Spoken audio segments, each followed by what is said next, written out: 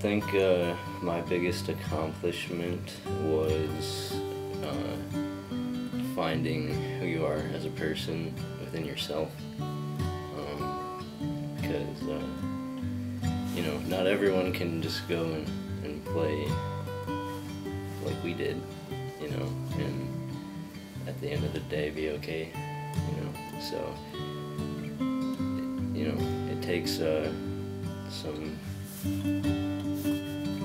heart, you know, with what you do and stuff like that. And I think this season definitely I found out who I was, you know. Our conference.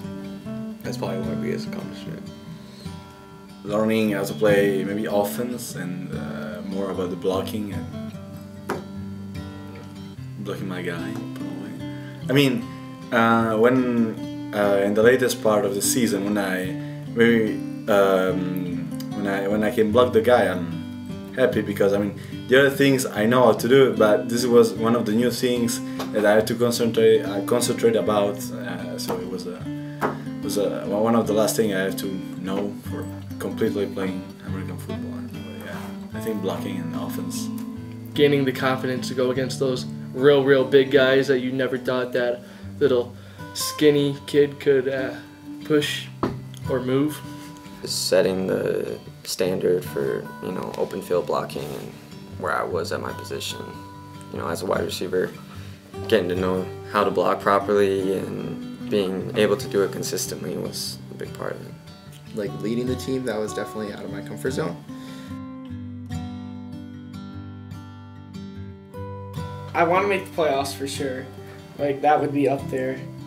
Maybe go deep in the playoffs for sure. I'd like to set some records for receiving. That'd be pretty sweet. Well, I don't want to break anything, that's for sure. I don't have the most tackles in the game. I really want to get to the point to where I help my own teammates instead of being helped by my teammates. Probably get where Avon was. Like, try to actually be on like a starting team instead of like starting bench. Be pretty cool. Probably like get my mind clear so I don't fumble every play and be like, what do I do? That's the word. It's so embarrassing. I'd like to go playoffs again. I mean, that'd be sweet. I mean, we went the one year, but it was the cheat year for COVID, so that kind of sucked. Another winning season would be sweet. I mean, you have to have that to go to playoffs, so. Just get better. I want to achieve not being ineligible at all, and also being able to stay at my spot and actually do good at blocking. We'll get better at it. Well, state? Nah, I don't know about all that, but first team all conference for sure. Definitely one of them. And I don't know, just want to bond with the team a little more, I guess. A winning record. More points scored than like points given up. One is get a kick return touchdown, beat Onekama, beat Brother, and win conference.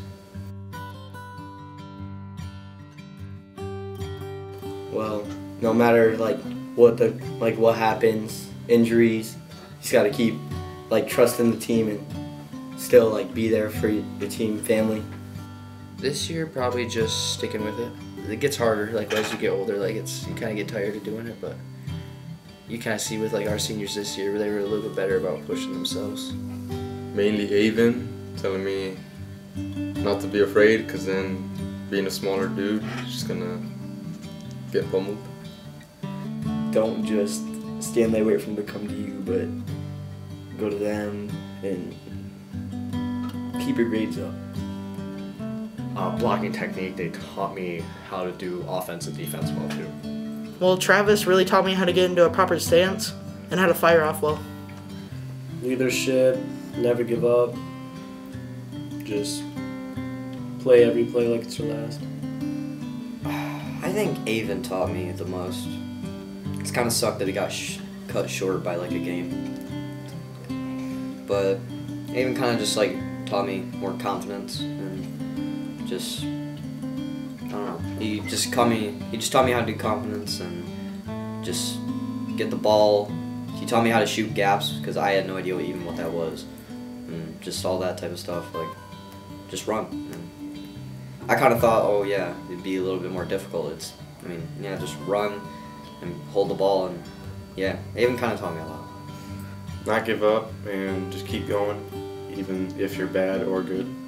Be the best that I can be and help the team.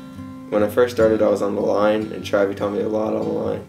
But then I went back to linebacker, and it even helped me a lot. Be resilient and not to give up. Hard work pays off, even though it may not show on the field, but it shows in practice and at home and out in the community and stuff. Never give up, because this is what we do. This is what we do. Something that I wish I would have known is that you can be whatever you want to be as long as you push yourself to be who that person is that you desire. Leadership takes more roles than just elders or age. Like, in the leadership prospect, age is just it's just a number. Like there's little technique things that you just kind of pick up, like in practice you just kind of know these things for blocking and defense, and just they come with time. So I guess I just wish I'd known how important being a part of a team really is. With making relationships with all those guys was really the biggest part of it. That honestly, that it goes by so fast. I didn't know they would go by that so fast. I wish I knew that. If I can give it all since the beginning, I kind of regret that.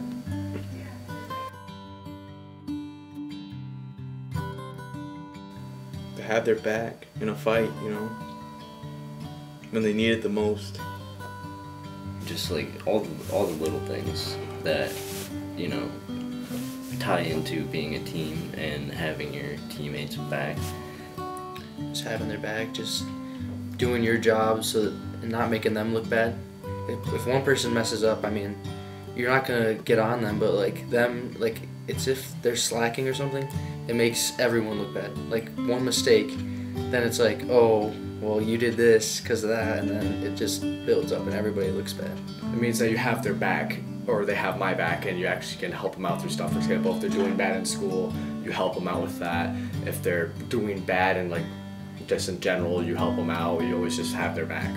To have their back and keep your grades up. Make sure that you can count on them and that they can count on you. Just kind of like that family relationship. You got their back. You'll do anything for them. You'll sacrifice anything. When you have somebody 6, you always are there for them. You always have their back. And you never let them when they go into battle, you got to be there with them. You got to be ready to do anything for them. To always have each other's back no matter what, and it's not just on the field, it's also outside of football and school and stuff. It's the hashtag of the thing. To have their back. Have their back. When Putney was sick doing boards, we all ran with him, and when Garamo came back, we ran with him. And just have your back, have each other's backs, have your 6, just have your back, and just account for each other, check up on each other. Someone's always got my back, wherever I am, even if it's the football field or classroom. Through anything, you're just going to always be there for them, in school, in the classroom, in life. I always have their 6, and I always have mine. It's kind of the brotherhood, so. You can count on them, even in any time, in any circumstance. You know they're there for you. Have somebody 6, it means you got their back. You're there for them if they need you. If they're doing bad, you just teach them what they're doing wrong and how to fix it. To have their back, be there for them when they need you the most. If they're down, you're right next to them, helping them getting up, helping them fight back, and encouraging them to do better and help them. Doing everything you can to help them achieve your goal and their goal. We don't talk just about it in the game. We just talk about in general, like in the life of a person. You can see that because we support each other and everywhere, just not in the game, but for example in the game you have to protect with everything you have your guy, and you just when you play you know that you're when you play you're I don't know the words.